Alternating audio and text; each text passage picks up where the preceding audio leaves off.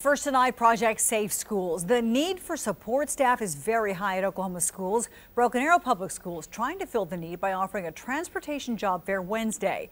The district is looking to hire drivers, bus aides, and mechanics. Our Shay Smith spoke to one woman who says the job is more important than just getting students from point A to point B. Yeah, so I have the quote board, I have pictures. If the kids color me a picture, I hang it up. I have my little baby Yoda. The kids kind of bop him. I think they think it's like good luck or something. When you step into the FUN2 bus, you'll find more than just empty bus seats. You'll also find drawings above the doors, inspirational quotes next to the first aid kit, and a welcoming smile behind the driver's seat. You know, I love getting up and coming to work every day. I don't have kids of my own, but I tell all of my kids as soon as they get on my bus, they become my kid. Amanda Hubbard has been a bus driver for Broken Arrow Public Schools for 15 years. She says it's the students she meets while behind the wheel that keep her coming back each school year. Hubbard says she became a bus driver after someone at her church encouraged her to apply.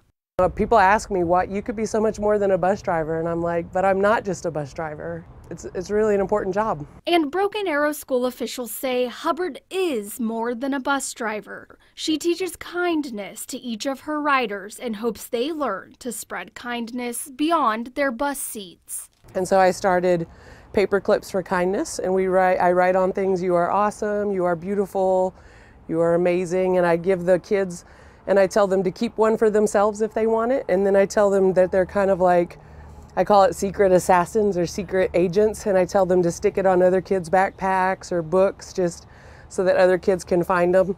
Hubbard believes over the years the positive influence has been mutual. She says her students have impacted her as well. I didn't really have the best childhood. I didn't get to be a kid.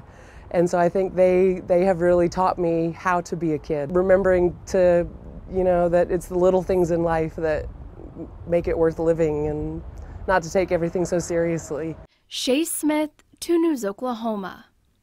She's definitely the bus driver we wish we all had. Now, if you're interested in becoming a bus driver, a bus aide, or mechanic for Broken Arrow Public Schools, the job fair is this Wednesday at the Broken Arrow Performing Arts Center between 9 and 2. The district will provide CDL and bus driver training.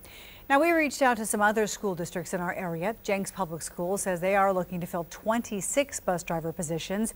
Union needs 10 and is currently offering a $2,000 sign-on bonus for drivers. Owasso Public Schools says there are 5 bus driver openings for the upcoming year, and there will be a district services job fair on July 21st.